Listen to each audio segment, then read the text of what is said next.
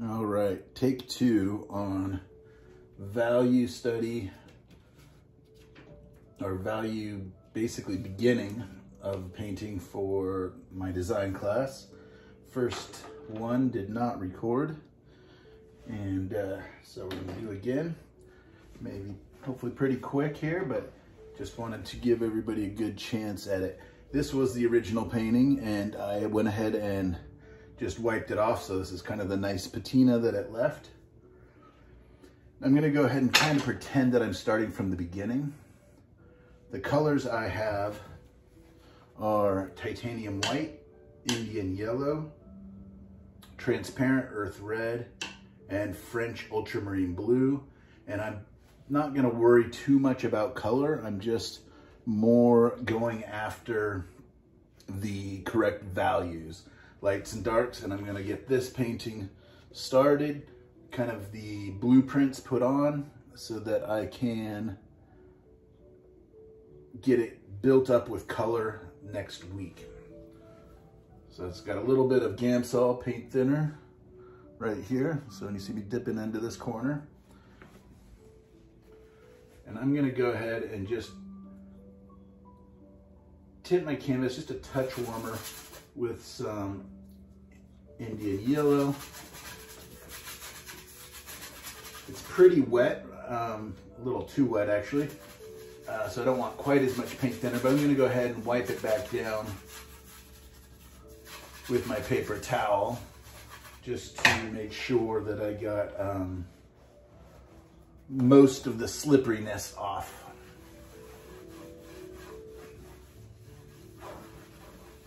Let's give that a little bit of a wipe down, kind of move it around. Makes a slightly slicker surface to work on and gives me a nice warm golden base to build on. You can see some of the yesterday's painting is coming off still.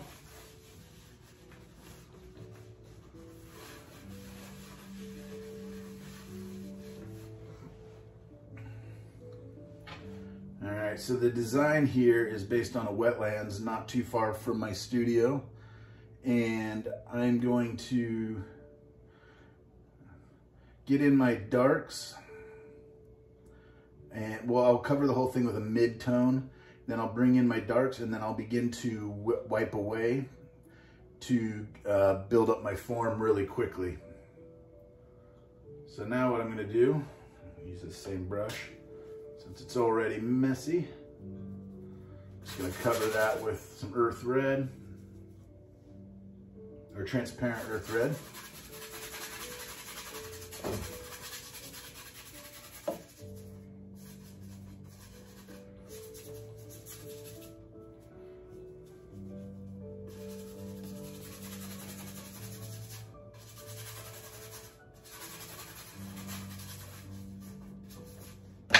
Give that a little bit of a wipe down as well, kind of just using a medium pressure.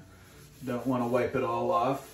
I'm just kind of moving the paint around a little bit, again picking up some of the paint thinners getting soaked into the towel so that I don't have a sloppy, super slippery surface to work on. It's just kind of a slick surface. And again, I'm just doing a value-based beginning, kind of just getting my big shapes, my big pattern, my big design.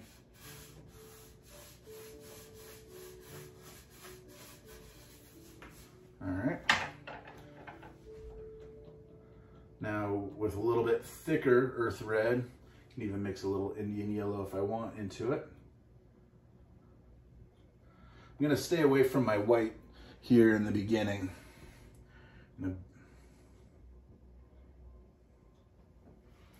Make sure I've got a fairly straight horizon line.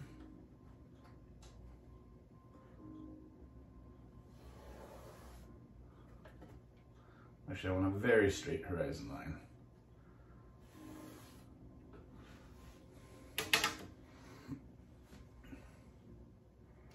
I'll add the bottom of the far back water there as a marker. And in class together we designed We brought in another water element from a photo one of the students had from her trip to Africa. So we'll bring in elements of that.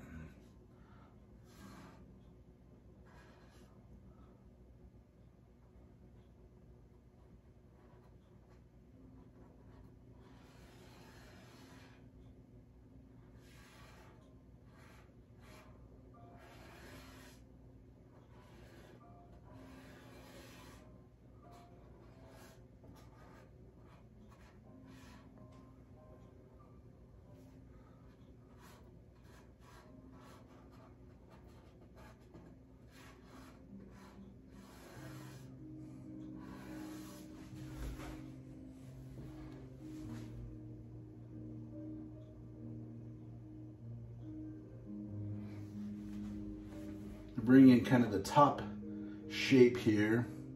So that's my horizon line, so this will come up a little higher above that. I'm just looking for the abstract shapes of it.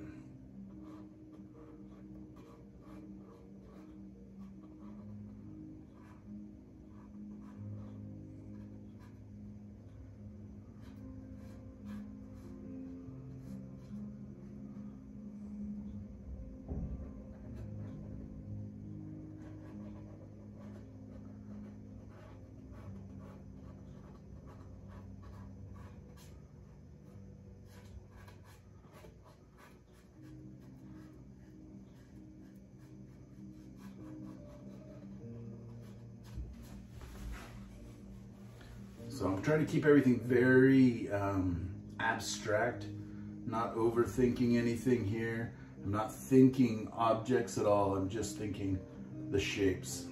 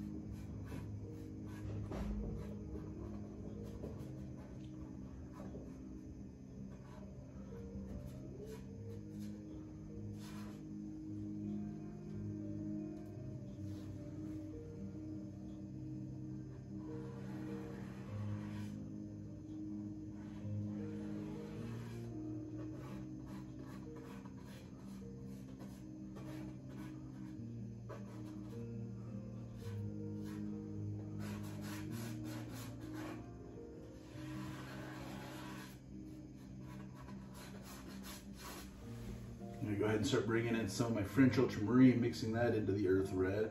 That'll make a really nice, very dark color. Or dark value, I guess I should say.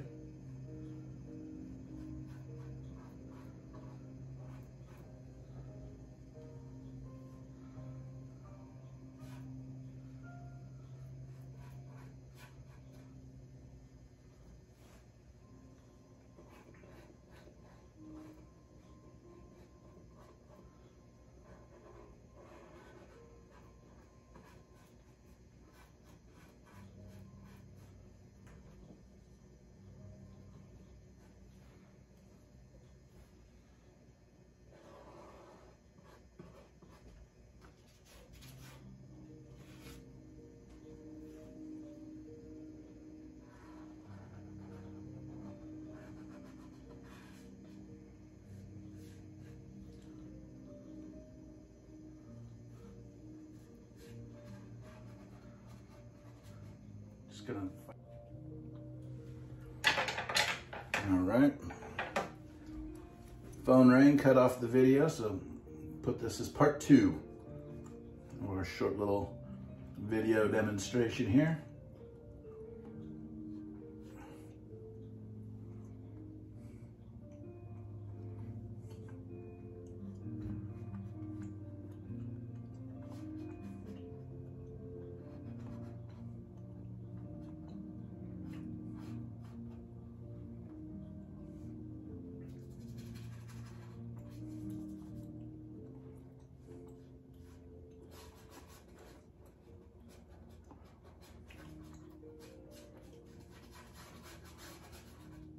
just kind of filling in my shapes here. I'm gonna go ahead and brush it out a little bit with a shop brush. Then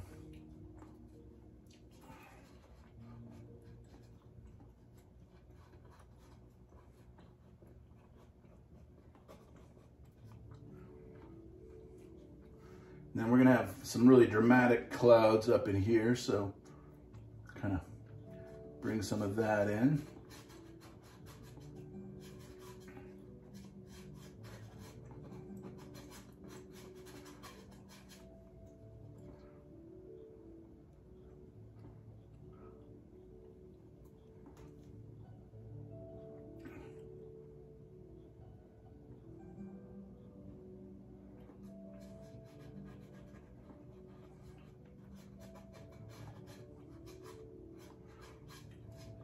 So just very messy, big shapes, trying to simplify things as much as possible, tying in my darks to each other, tying in my lights to each other, and keeping things simple. This is kind of a roadmap for my future painting. So I'll just take a chip brush, a little cheap chip brush, and I'm just gonna kind of feather this out a little bit here.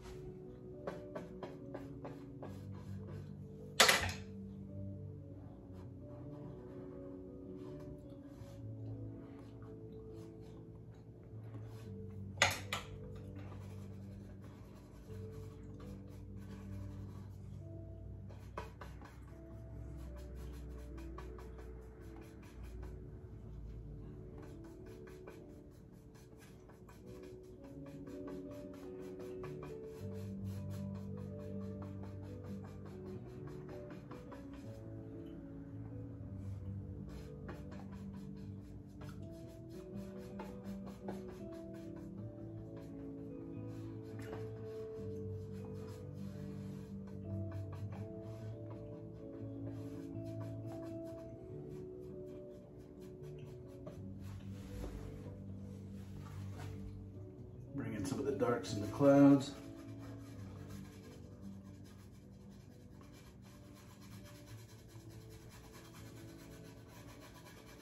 Nothing is dear right now. Everything's highly mobile. I can change anything I want in here really quick. I could, wipe it all away again. This is where you want to do your big planning, moving mountains, moving trees, changing things that you might want to change. And it's almost like a no-tan painting, if you can think of it that way still. Just dark and light.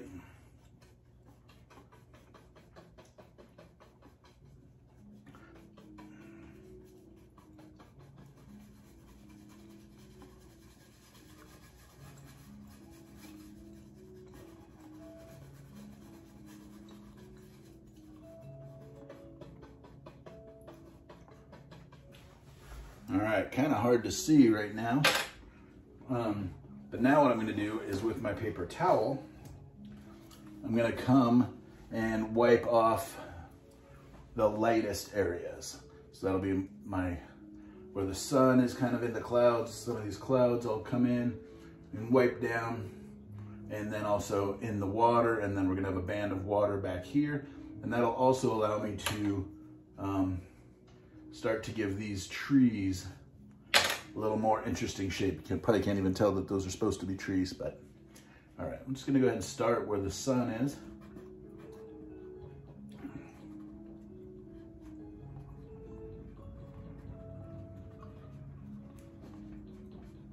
All I'm doing is just pushing in with my paper towel, kind of lifting away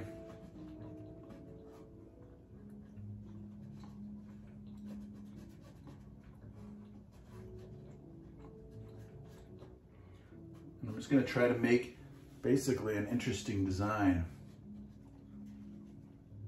in here. Most all of this will be covered again, 90% of this will be covered again later with color.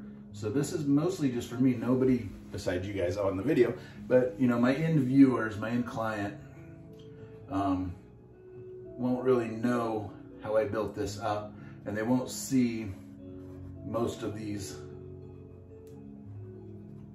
what I'm doing here.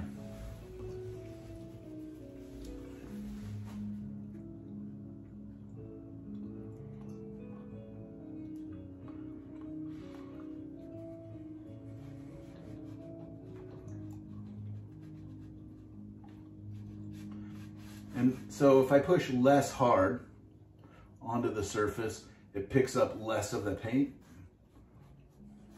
So I can kind of begin to do my values in that way.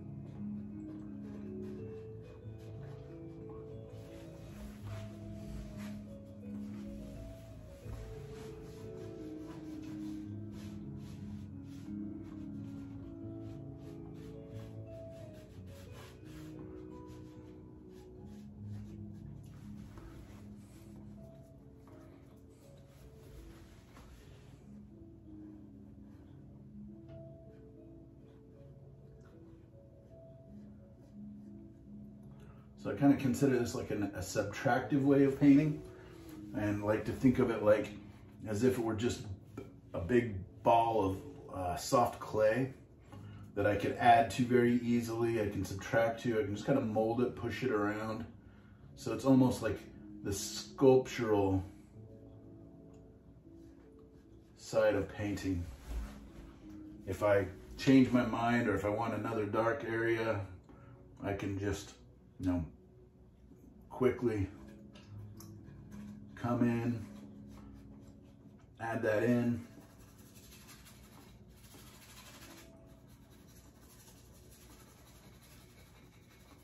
Everything's very easy to manipulate at this stage and very forgiving.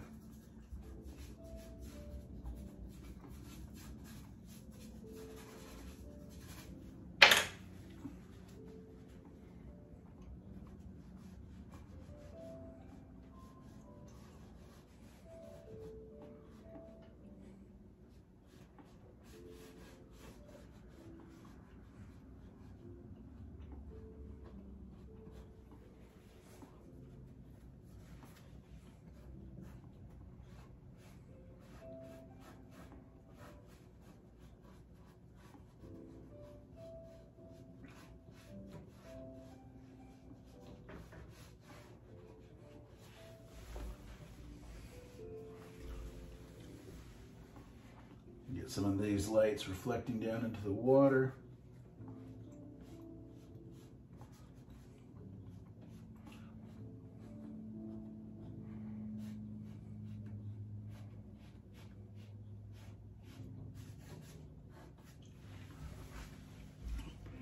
And for some of the smaller areas, I've got big fat fingers, so it's hard for me to get back in here and make little marks. So I just grab a Q-tip. I'm going to bring a band of water that's way back here.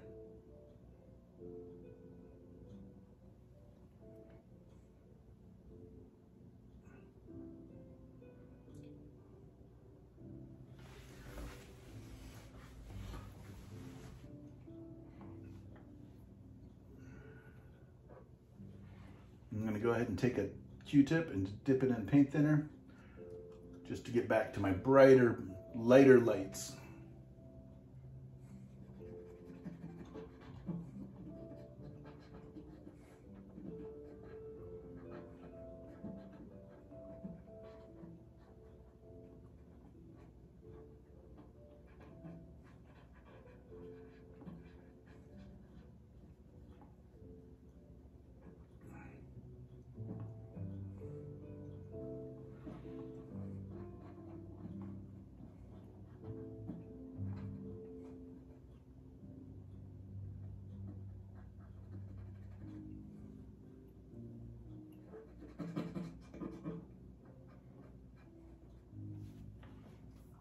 It's kind of the halo around the clouds there as the sun's kind of peeking around behind it.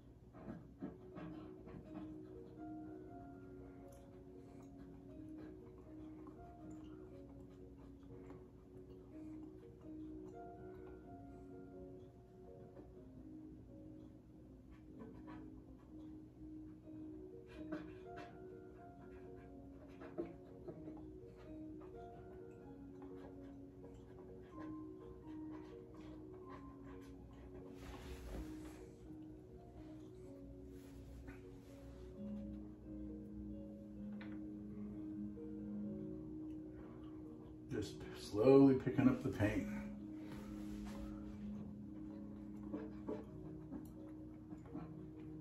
Again, just giving myself a roadmap for when this painting, when this layer is pretty dry next Wednesday for class, I'll have a nice, hopefully a nice design. I'll have my big plan kind of figured out and a value base to build on.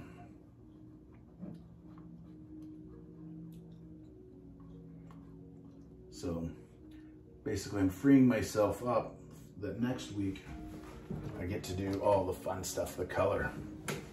Even though I do really enjoy this size too, well, this part of it as well.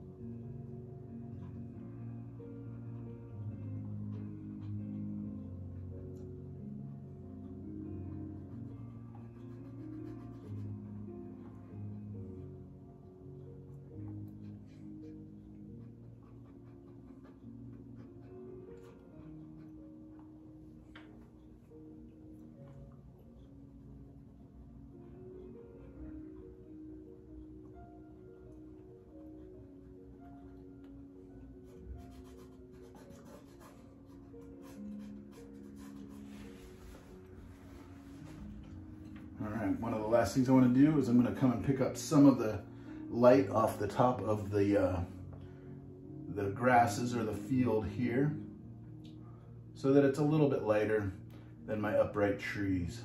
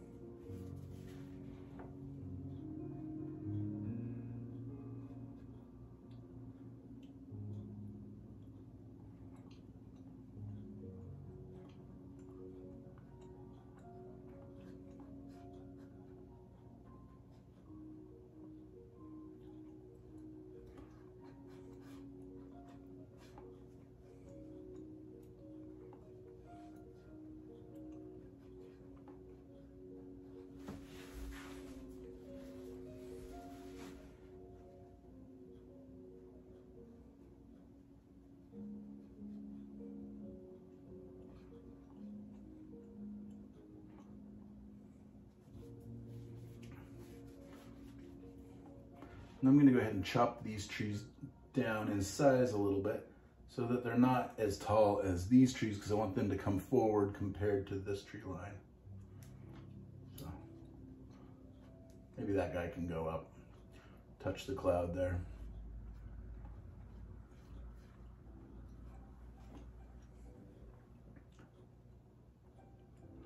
And this is the far back tree line across the pond or lake or whatever's back there.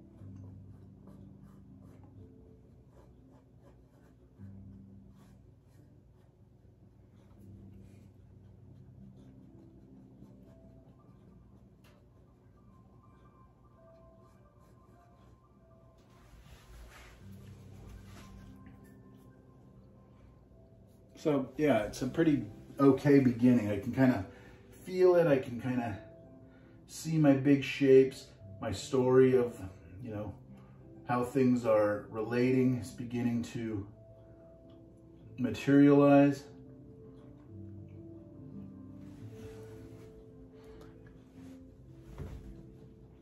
Now, the last things I can do is I can clean this brush a little bit, and I can come back with some of my French ultramarine earth red mix if I want, and I can bring in my darkest darks, and this will just help bring back that strong third value dark and give form, help things kind of turn.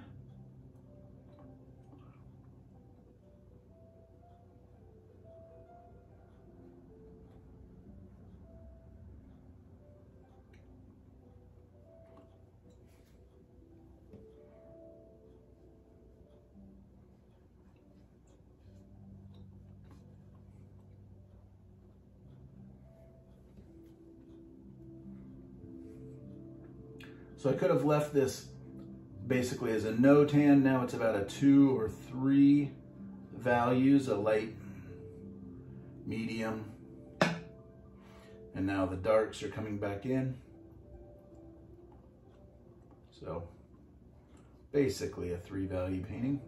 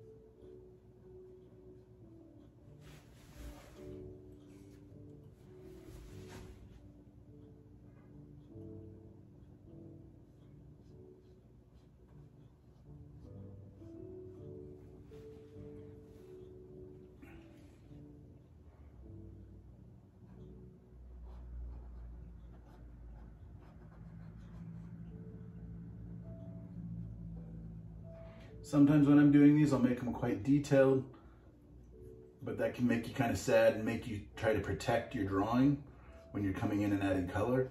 So usually I'll leave them kind of messy. Again, it's just for me. Most people will never see this. A little behind the scenes here.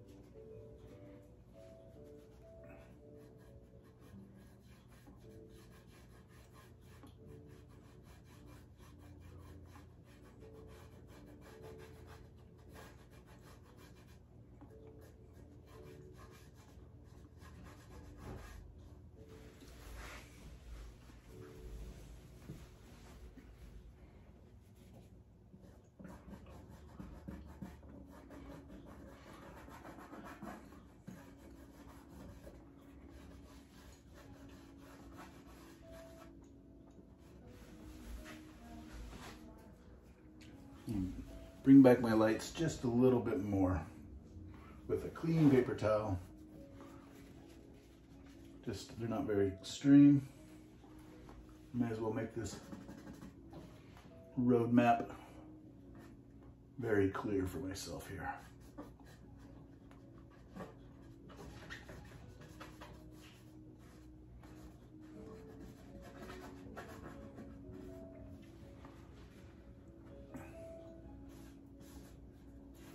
I just took a little more paint thinner and I'm hitting it one more time.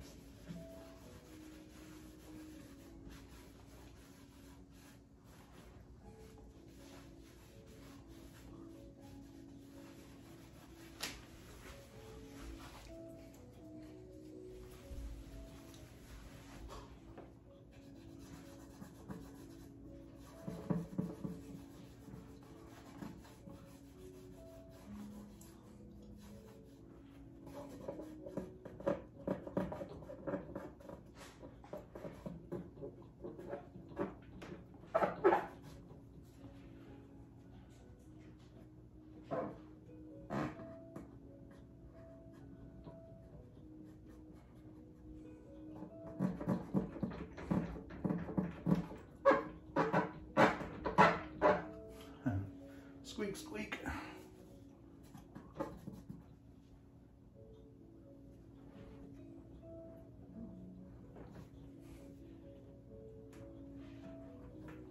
So I just put a little a little more paint thinner on the paper towel and hit it with quite a bit of pressure, and I was actually able to get it almost all the way back to the white of the gesso, and bring a little bit of that light straight down underneath.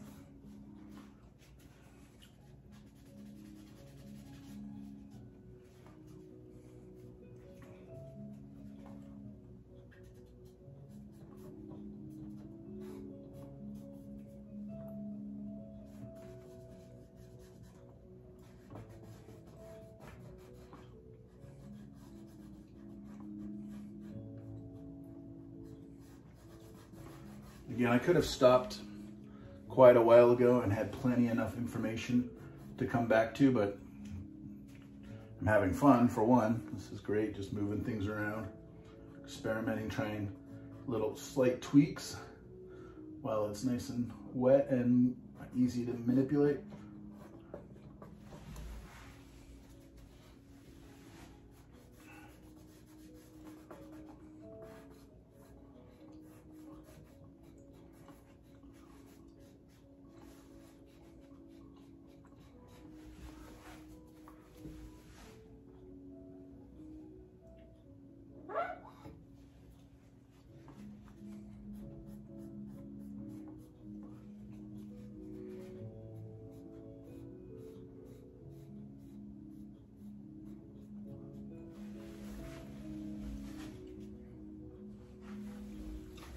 lighten that back water area just a touch too.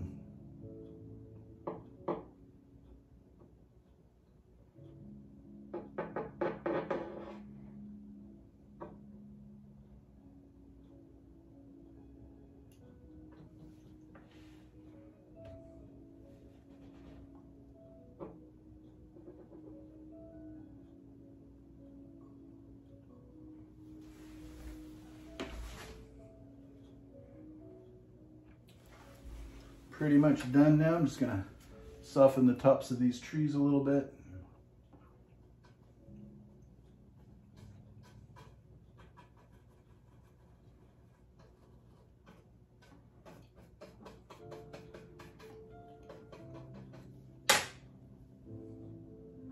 Give these far back trees a little more shape.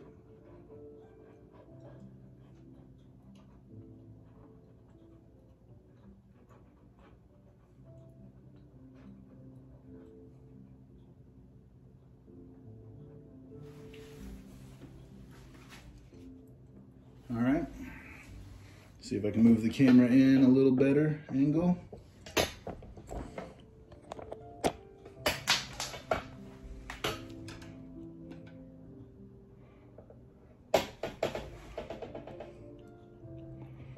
All right, thank you guys. Sorry the first class didn't record properly, but I'm hoping this is a little better, a little more clear, and I look forward to class on Wednesday. Thank you guys.